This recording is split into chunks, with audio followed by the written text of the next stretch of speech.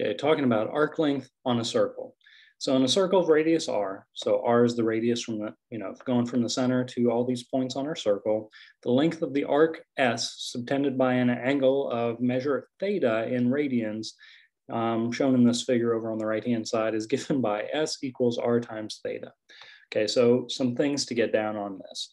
The biggest thing I think is theta has to be measured in radians.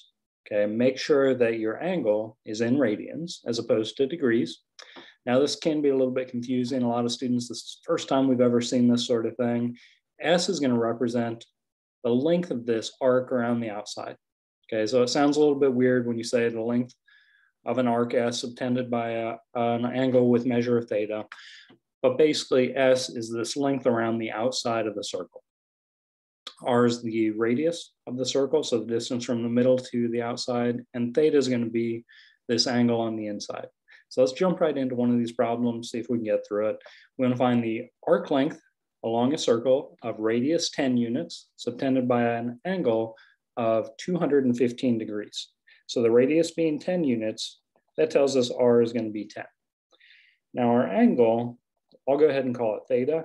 They give us 215 degrees. But there's a little bit of a problem with that. This is in degree measure. We need our angle theta to be in radians. So let's do a quick conversion over using that conversion factor that we want to rewrite this in radians. And we want to get rid of our degree units. So we have to remember that 180 degrees is equal to pi radians.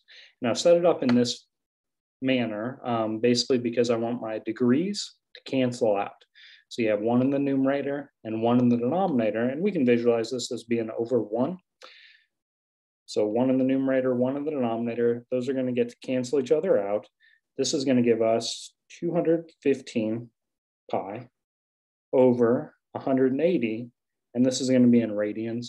Now we could reduce this down slightly.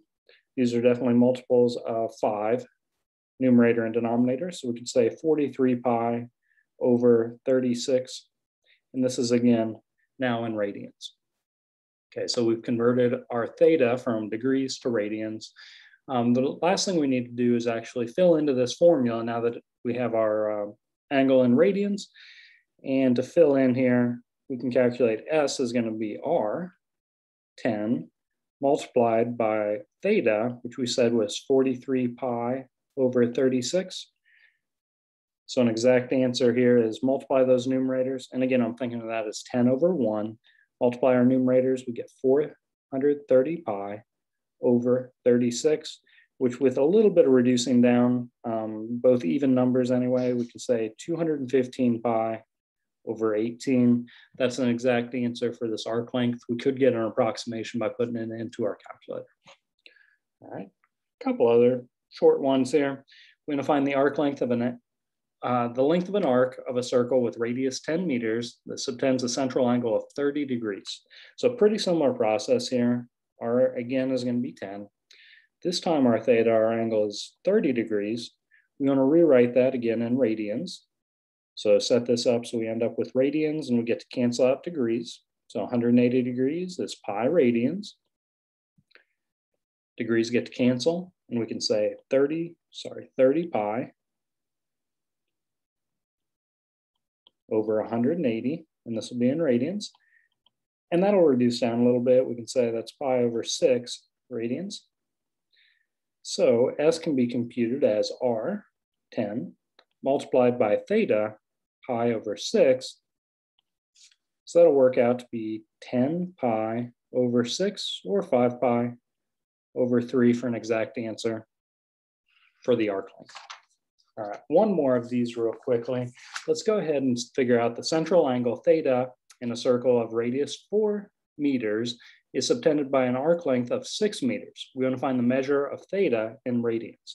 So in this case, we don't know our theta. So a little bit different information that's given. We are given our radius is 4 meters, and we're given S, the arc length is 6 meters. All right, so when we say S equals R times theta, if we want to just fill in everything, we can say S is 6, R is 4, and we don't know what theta is, But to compute theta, we just need to solve this down for theta. So divide both sides by 4. A little reducing down, we can say 3/2 is our value for theta. And remember that in our formula, theta is automatically in radians. So 3/2 or 1.5 radians is going to be our solution. All right, hope this helps out. Good luck with this formula. It's really not that bad. Remember, theta always has to be in radians.